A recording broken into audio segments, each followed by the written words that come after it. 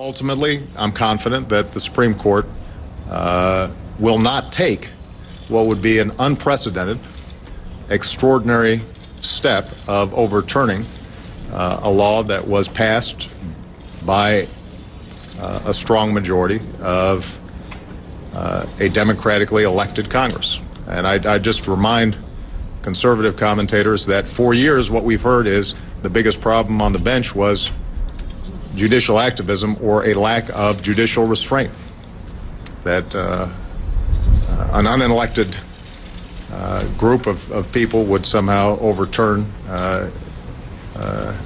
a duly constituted and passed law. Well, there's a good example, and I'm pretty confident that this court will recognize that and not take that step.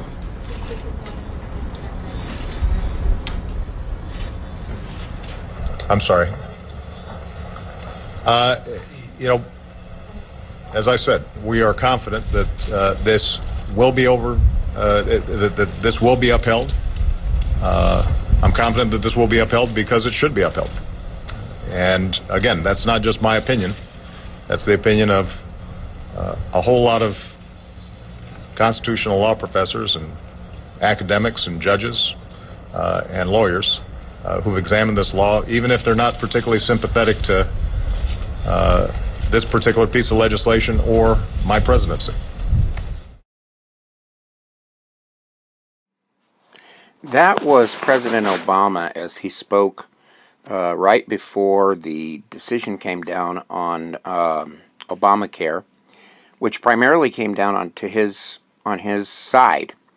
Now, to him, that was the right decision. To others, everyone screamed about judicial activism. At the same time, certain decisions came down right around the same point, dealing with things like immigration reform, and he was very upset and called the court judicially activist. So what is all of this about judicial activism, and why is that some kind of naughty word that you're supposed to say? It's really a dirty word in politics. To understand judicial activism and to understand where we are in terms of the role of the courts in government today, we're going to look here at our chapter 14, get a better idea of where these particular concepts come into play and what Obama was talking about in that speech. All right, so the chapter 14 is the federal court system. That is the topic, and it's a very important topic. So what we're going to do is take a look at the role of the federal courts. We want to look at the nature of the judicial system itself, the structure of the federal judicial system, the politics of judicial selection, the backgrounds of the judges and the justices who are selected to serve, the courts and their role as policymakers, an understanding of the court system itself, and then we'll go through a brief summary.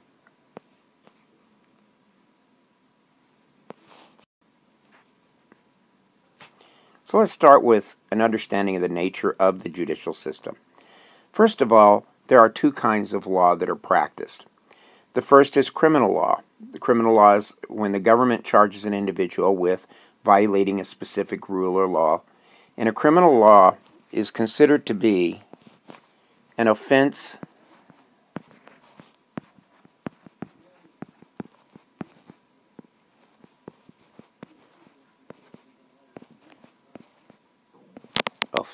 against society.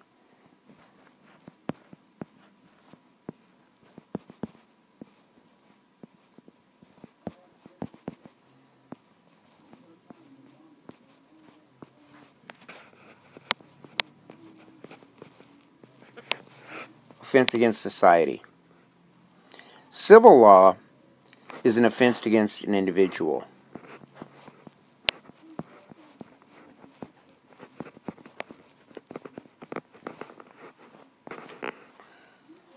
All right, one of those individuals may be the government itself, but basically this is a dispute between two parties over a variety of matters. When you're talking about criminal law, you violated a statute. something that forbids a particular behavior or requires a behavior. And the only way that you get into criminal law is when a punishment, either jail or a fine, is attached. Now, litigants are the individuals who bring the charges. That would be the plaintiff, and then your defendant. The plaintiff in a criminal case is always the state. Is always the state. The standing to sue means that you have to have a serious interest in the case, that it depends on whether you have sustained or are likely to sustain a direct and substantial injury. And this is particularly with regard to civil law. If you are not going to sustain an injury or have not sustained an injury and can't prove it, you have no legal standing in a case. A class action suit is a lawsuit where you have a number of people who sue on behalf of a very large number of people. So you have a small group suing on behalf of a larger group, and everybody who may be impacted in that larger group is the class.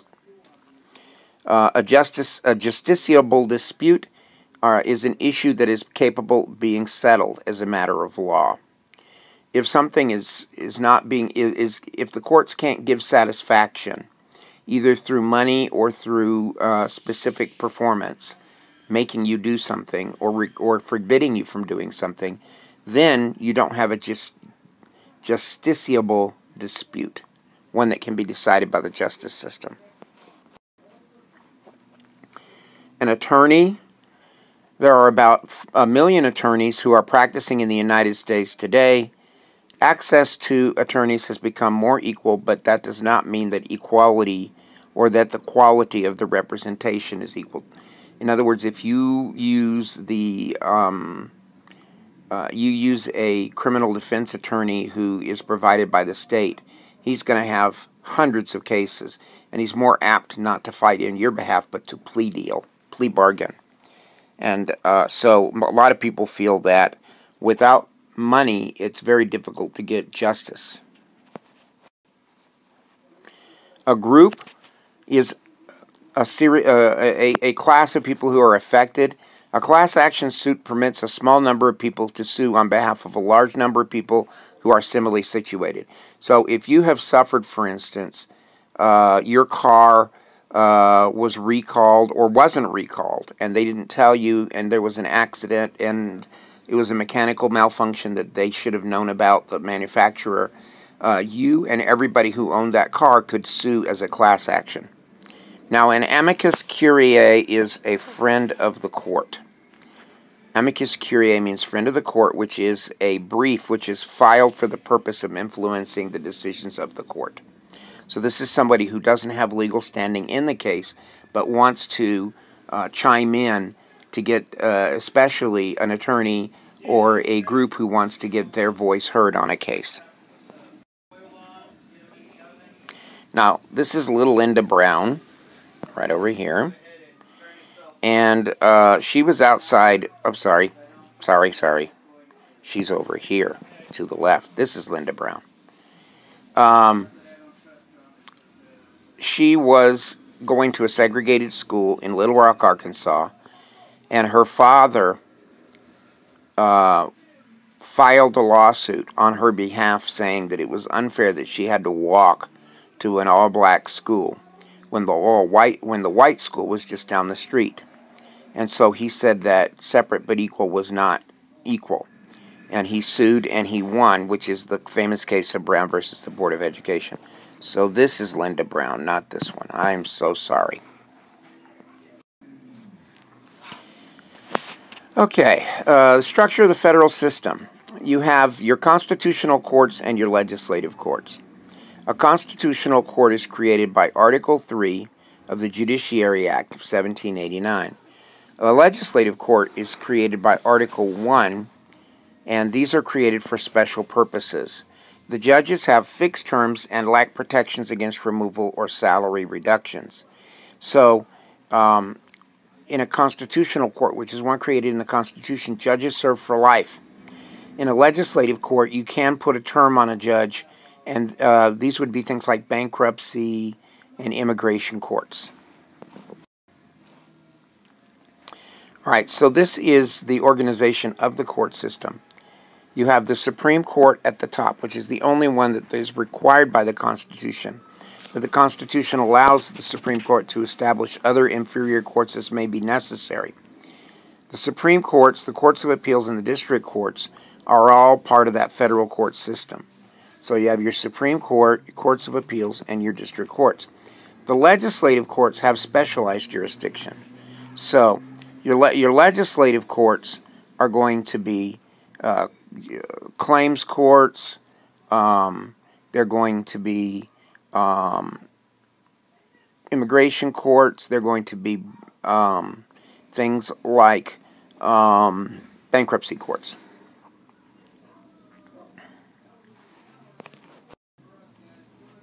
So original jurisdiction is the jurisdiction of a court that hears the case first. Usually this is a trial court. Okay, so original jurisdictions are trial courts. These are ones that determine the facts, and these are the only ones that can determine the facts. All right, so this is where the facts are heard. This is facts and testimony.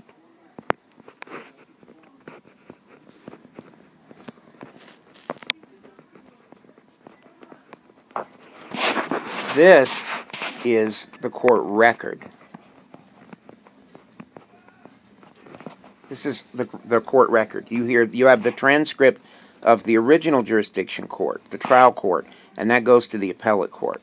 So these courts hear cases on appeal from a lower court. They do not review the factual record.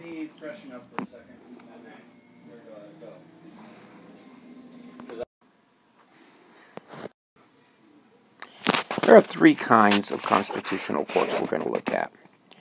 District courts, courts of appeal, and the Supreme Court. There are 91 federal courts of original jurisdiction. These are your trial courts. They are the only federal courts in which a trial can be held and in which juries may be impaneled. There are 678 judges who preside over these cases. In rare cases, there is a 3-judge court. Usually, though, the judges preside alone. Each court has between 2 and 28 judges, and the judges have to be randomly assigned.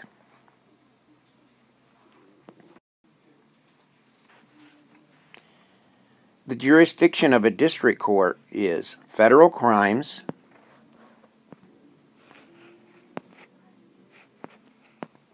federal civil suits, suits between citizens of different states over $75,000, a bankruptcy proceeding, which we have special courts for. They review actions of some federal administrative agencies. They also can hear admiralty and maritime law cases, and they supervise naturalization of alien cases, which again is a special court.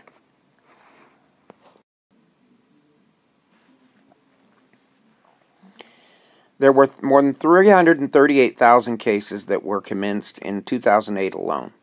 Most of these cases are routine, and few of them result in any kind of new policy or new law. When you have new law created through the judicial review process, this is where the accusation of judicial activism can come in. So usually judges in a trial court, in a district court, will not publish their decision. The loser in a case simply has to request an appeal, and they will have one to the appellate court. Now, the Supreme Court doesn't work that way. They only hear the cases that they want to hear, and we'll talk about that in just a second. The courts of appeal are empowered to review all of the final decisions of the district courts, except in rare cases. They also can hear appeals for orders of many of the federal regulatory agencies. So about 75% of the 61,000 cases that are filed in courts of appeal come out of the district courts.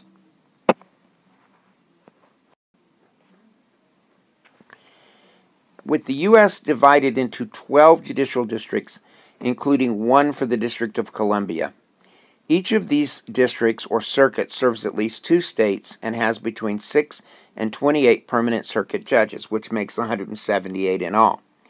This depends on the amount of judicial work in the circuit as to how many judges you get.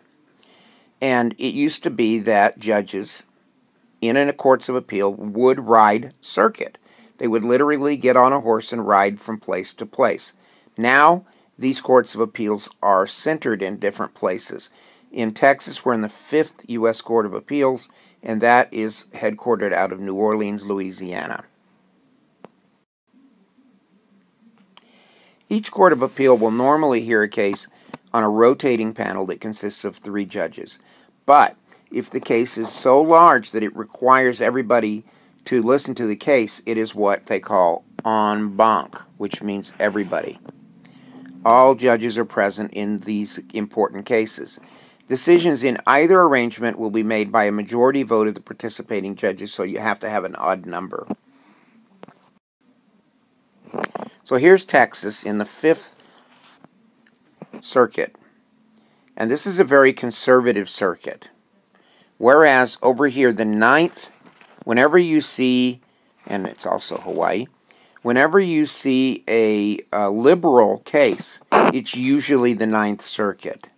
Sometimes it's the 2nd, which is Vermont and New York, or the 1st, which is New Hampshire and Maine. But usually it's going to be, this is your conservative one. I'm sorry, this is your liberal. This is the liberal. And these guys right here, and these guys are all conservative.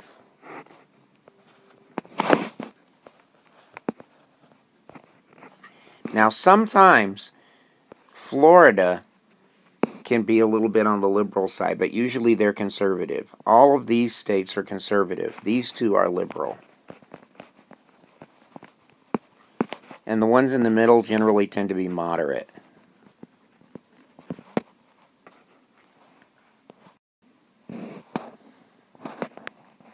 All right. So, the U.S. Court of Appeals for the Federal Circuit is composed of 12 judges that hear appeals in specialized cases. And these are things like patents, claims against the United States, and international trade. A court of appeal will correct an error. They're usually looking for an error in law or procedure. They hold no trials. They only listen to arguments. They only listen to arguments. They hear no testimony. So there is no jury in a court of appeal. These decisions will what they call set precedent for all of the courts within their jurisdiction. Now, when the 9th Court of Appeals comes up with the more liberal ruling, for instance, gay marriage, which would be the 1st and the 9th.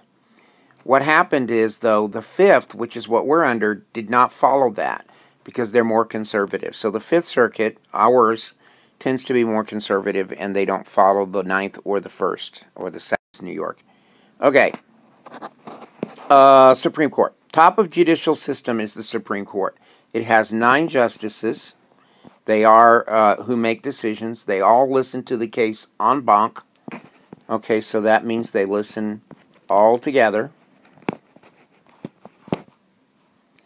They ensure uniformity interpreting the laws of the nation. They resolve conflicts among the states, and they maintain the national supremacy of law. They have both original and appellate. Most of theirs is appellate. So, original cases for the Supreme Court would be anything involving a foreign diplomat or involving an argument with a state.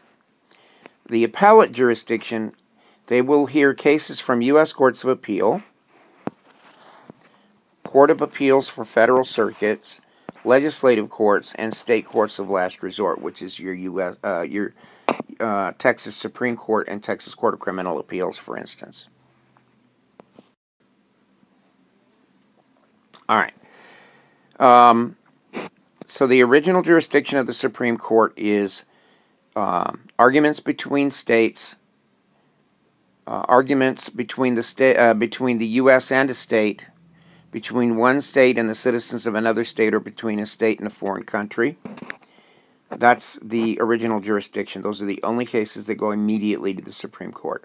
Their appellate jurisdiction through the federal route is through the U.S. Courts of Appeal, the Court of Appeals for the Federal Circuit, or the legislative courts. The appellate jurisdiction through the state route would be the state courts of last resort, would be your state Texas Supreme Court, or Texas Court of Criminal Appeals.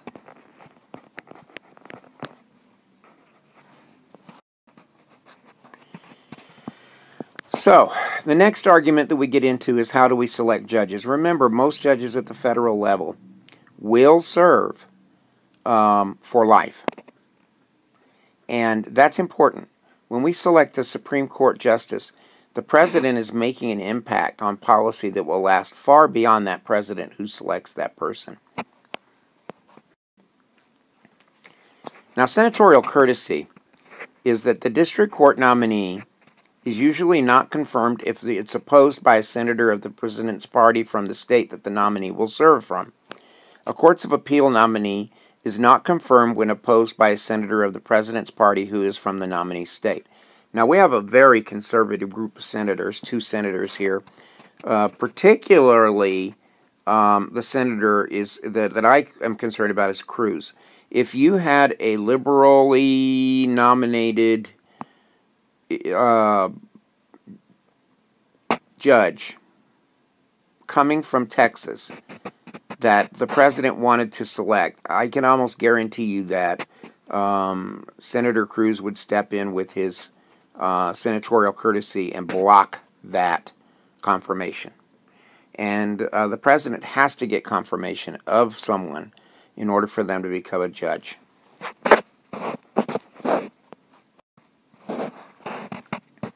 Now, through 2010, there have been 153 nominations to the Supreme Court. 112 of those have served on the court. 29 have failed to secure Senate confirmation. That means that the presidents have about an 80% success record. But lately, it's getting harder to get someone approved by the Senate to get onto the court, because we've had mixed administrations where you have conservative members of Congress, especially at the Senate level. If you have conservative members of the Senate and you have a liberal president, you might have a problem. So these are unsuccessful nominees since 1900. Herbert Hoover wanted John Parker.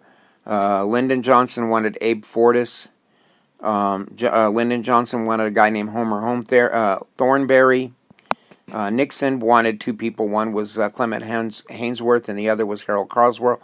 Reagan nominated Bork and Ginsburg. Ginsburg didn't get the vote because he withdrew his nomination. He withdrew his consideration because it had been discovered that he had been smoking weed as a young law student, and that's why he didn't get it. Bork was too conservative for the more liberal members of Congress, and even the moderates didn't want him, and so he was not elected. Harriet Miers is the funny one, because she was basically her nomination was also withdrawn.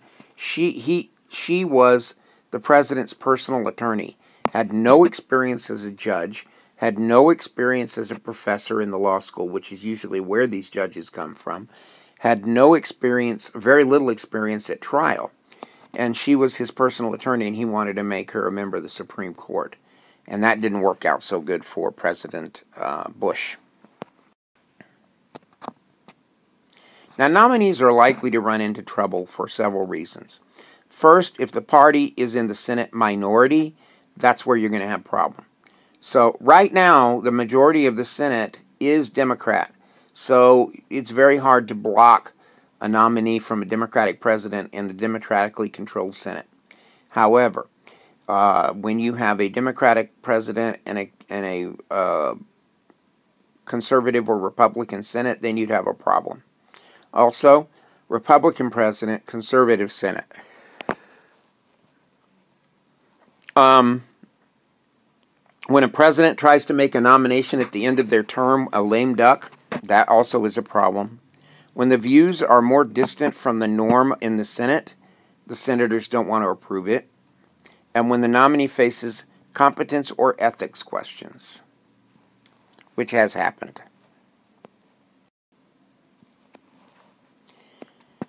All right, background. Usually a federal judge is an attorney, but this is not a constitutional requirement. There have been federal judges who were not. Overwhelmingly they're white, overwhelmingly they're male, and overwhelmingly they're rich. They have typically held office as a judge or prosecutor, and they have often been involved in, and this is where the trick comes in, partisan politics. Now, when you become a judge, it's not easy to put your partisan politics away when you know who brought you to office. There's an old saying that you dance with the ones that brung you. And meaning that if a president nominated you to the Supreme Court, then it's very likely that he's going to expect you to be with him on policy.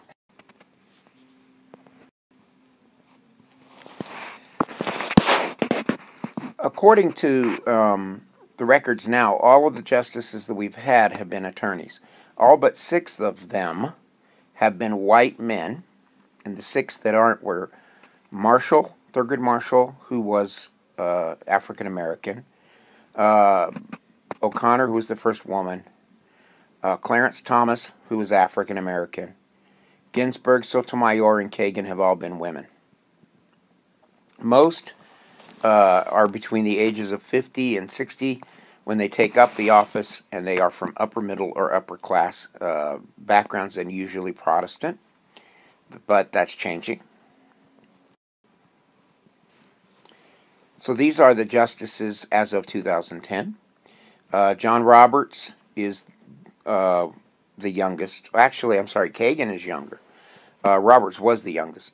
Roberts is your Chief Justice. He was appointed by George W. Bush, and he was confirmed in 2005. Antonin Scalia was born in 1936. He's from Reagan. Anthony Kennedy, Reagan.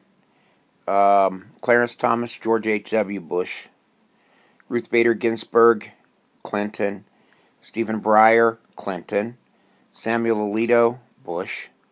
Sotomayor, Obama, and Elena Kagan, Obama. So let's look here. Conservative, relative, very conservative. Moderate, very conservative. Liberal, conservative, liberal. So that's 1, 2, 3, 4. And then you have Roberts or Kennedy, who can be the deciding vote, and then it's usually 5 on the other side. So it's generally a 5-4. And so that's why we have problems sometimes, is because we have a relatively conservative court, but there are others that argue that it's nowhere near conservative enough. Then there are others that argue that it's very conservative and nowhere near as liberal enough. And this is where we get into some big issues on. So this is Sonia Sotomayor. And she was the first Hispanic American to serve in the Supreme Court. Comes from New York, Puerto Rican. Most of your federal justices have held high administrative or judicial positions. Most have had experience as a judge at the appellate level, and many have worked with the Justice Department as prosecutors. Some have held elective office but had no government experience or had no previous judicial experience, but it's rare. The issue of partisanship, though, is a big influence. When you become a judge, can you really throw away your partisan beliefs, especially with the idea that you dance with the one that brung you? There are people that expect certain things. 13 of 112 members of the Supreme Court have been nominated by presidents of a different party. Only 13.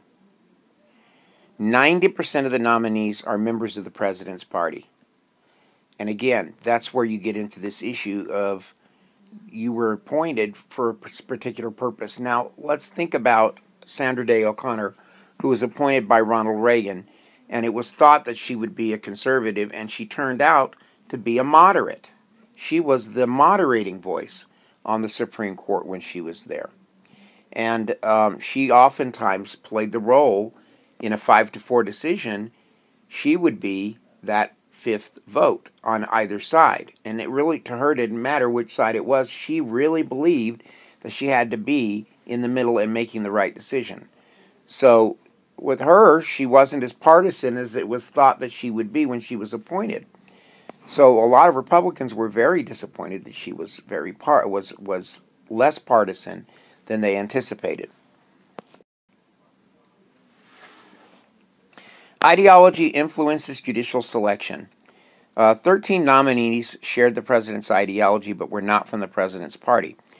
The president wants to appoint to the federal bench a person who shares his views because he wants policies that he agrees with, and he wants to leave a legacy. And this is one of the most important decisions a president can make. They want to leave a legacy.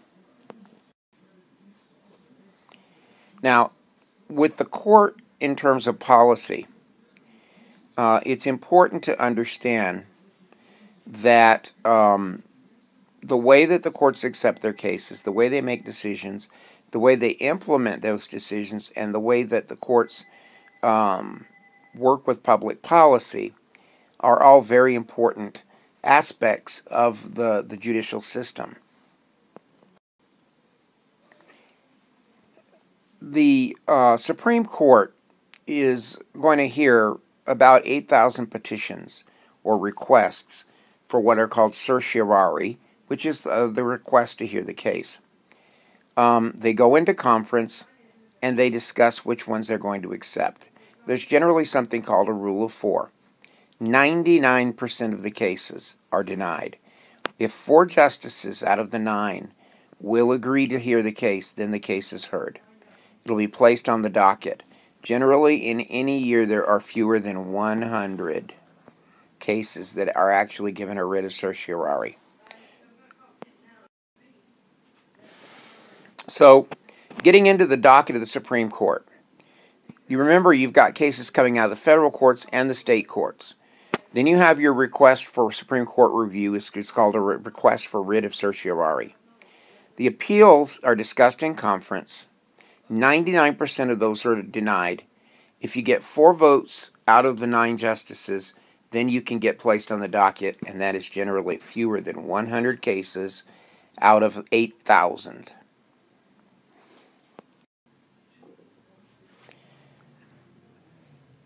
Now, the third ranking Justice Department official is your Solicitor General, and he is in charge of the court appeals that are made by the federal government. So it's he that's going to argue those appeals. It's he that's going to decide which ones are going to be appealed. He decides which cases to appeal, to review, or to modify. He represents the federal government before the Supreme Court, and he submits what are called amicus curiae, or friend of the court briefs.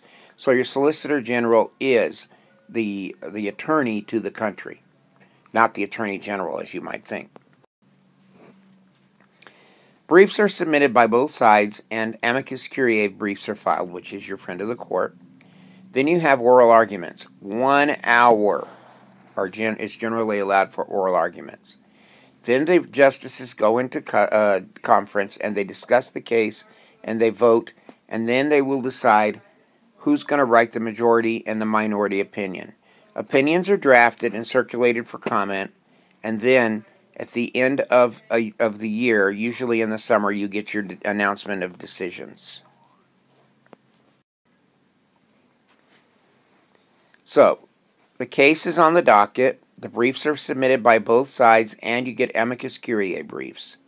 Then you have oral documents, oral arguments, 1 hour.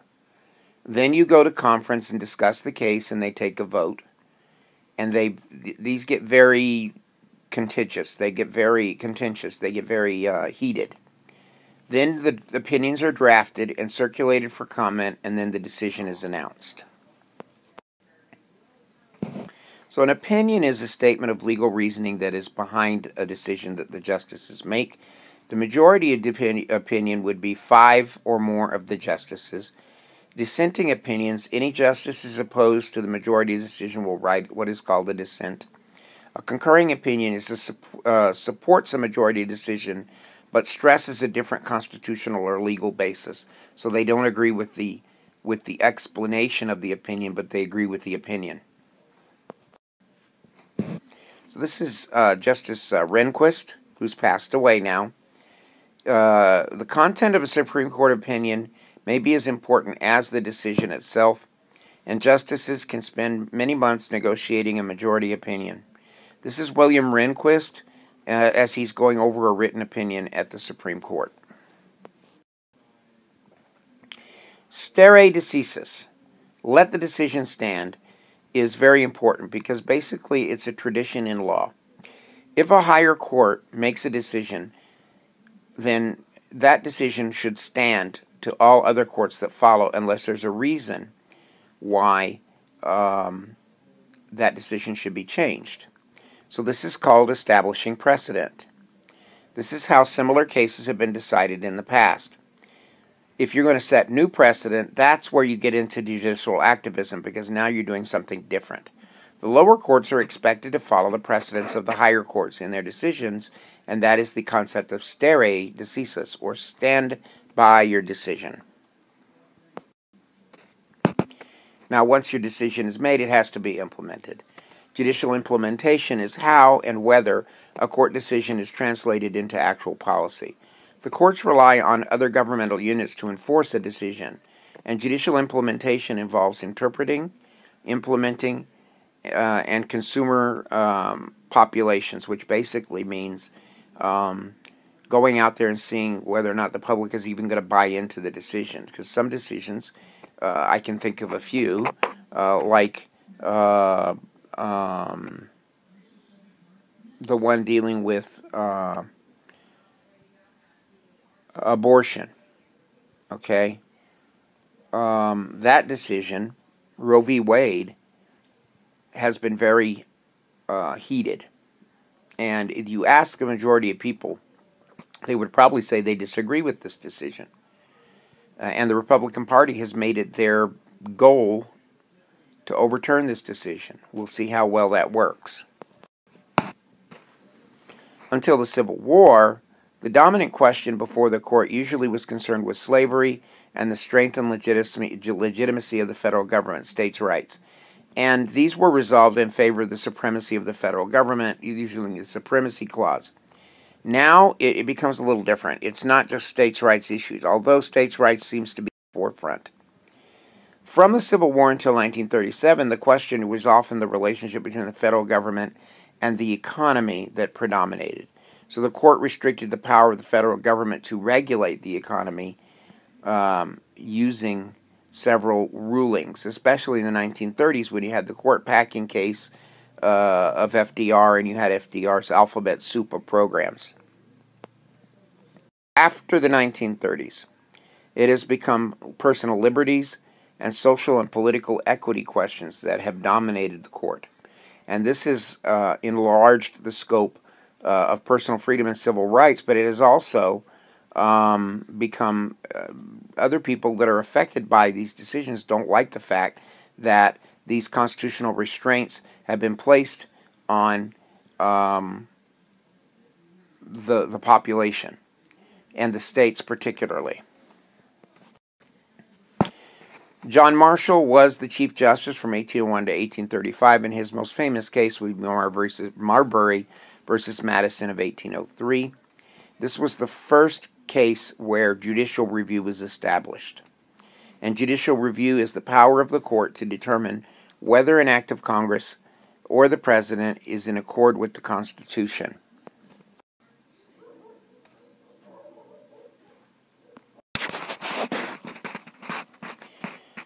Now we're looking at the courts and democracy and the scope of judicial power of the courts. Courts are not very democratic because judges are not elected, and it's difficult to remove a judge because they serve for life. The courts often reflect popular majorities and preferences, and the groups are likely to use the courts when another method would fail, and this promotes pluralism in the courts. But remember, people are appointed at different points in time, and so you have this mixture of people from different points of view.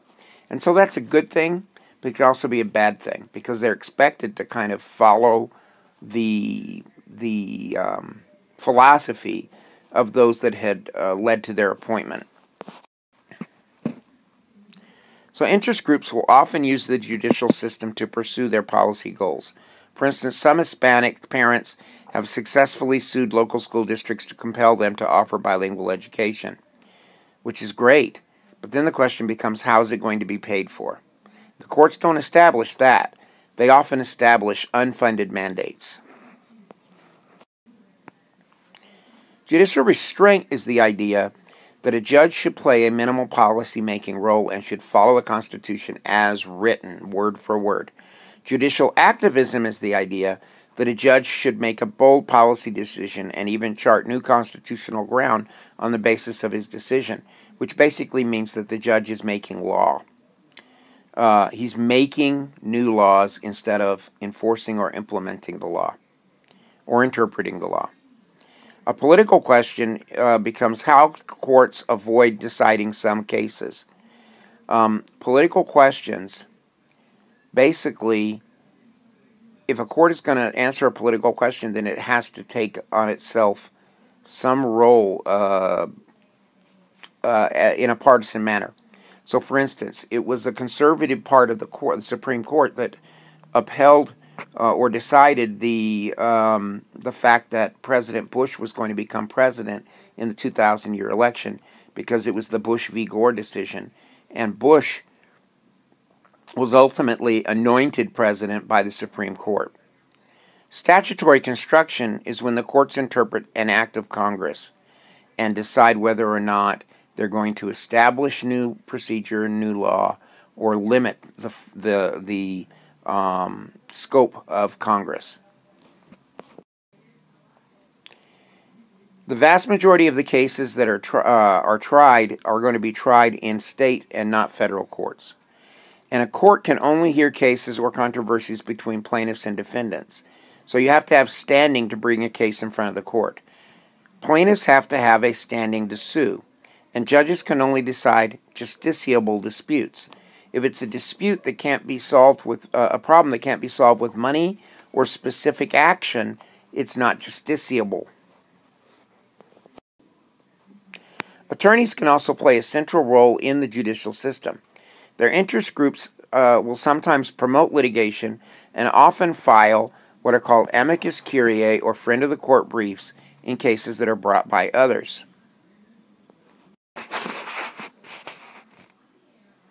Circuit courts are going to hear appeals from the district courts and from any regulatory agencies. These are going to focus on correcting errors of procedure and errors of law. And they can only hear, rather than testimony, they can only hear arguments. They limit argument to a certain time period, and then they get briefs. Those briefs then tell them the law that they should be applying, and then they decide on their own what law to apply and in what way. Supreme Court is at the top of the judicial system. It decides individual cases. It resolves conflicts among the states. It maintains national supremacy in the law, and it ensures uniformity in the interpretation of national laws.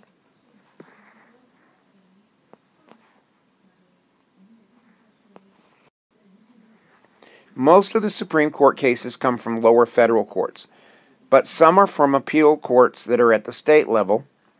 These would be courts of last appeal at the state level, courts of last resort, and very few of them are what we call cases of original jurisdiction. To be a case of original jurisdiction of the Supreme Court, it has to be involve a dispute with a state or a dispute between the United States and a state, a dispute between a state and another state, or a state and another individual in another state. The President nominates judicial nominees, judges at the federal level, and the Senate will confirm those judges and justices. Senators play a very important role in the selection of lower court justices or judges as a result of senatorial courtesy, while the White House has more discretion with the Supreme Court. But the Senate confirms most judicial nominations, and it has rejected or refused to act in many in recent years, especially for positions in the higher courts. So the chances of getting through unscathed now are a lot harder than they used to be.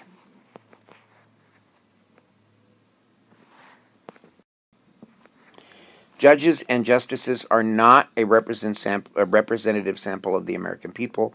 They are all lawyers, and they are disproportionately white males of wealth. They usually have a partisan point of view, and they share ideological views with the president, regardless of whether or not they're in the same party, though they nominated them. You dance with the one that brung you. And these views are often reflected in their decisions. Other characteristics like race and gender are also seen to influence decisions, and this becomes important. Now, once the justices have written their opinions, once they've sat, they've heard the arguments, they remember that the process, especially at the Supreme Court level, is that you apply for a writ of certiorari, and they don't have to accept all cases. So, out of 8,000 petitions for a writ of certiorari, only about 100 are actually approved. The rule is that there needs to be a rule of 4 justices. 4 justices have to agree to hear the case for the case to get on the docket. Judicial implementation depends on the interpretation, judges and attorneys, the implementation, which are the other units of government that are going to carry out the law, and the consumer, those who are affected by decisions. Until the Civil War, the dominant question before the court was slavery and the strength and legitimacy of the federal government versus the states, with the latter questions resolved in favor of the supremacy of the federal government. But with a second phase, from the Civil War up till 1937, which generally dealt with the economy and the role of the government in regulating the economy. Then we get to the third phase. From 1938 to the present, it's more progressivist.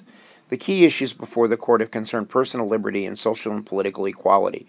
The court has enlarged the scope of personal freedom and civil rights and has removed many of the constitutional restraints on the regulation of the economy, and that's a lot of the truth. The federal government does not regulate the economy much at all. And lastly, judges and justices are not elected, they are hard to remove, they are not totally insulated from politics, and they have promoted openness in the political system. But they do serve for life, and when you get one, you're stuck with him. They have a number of tools for avoiding making controversial decisions, and the President and Congress have a way that they can use to try to overturn court decisions. And this is important because once a decision is made by the Supreme Court, it's very hard to get it overturned. The Supreme Court does not like to overturn itself. And so what happens is that you want to get those decisions made in your favor at an earlier stage than the Supreme Court. And that is the end of this chapter.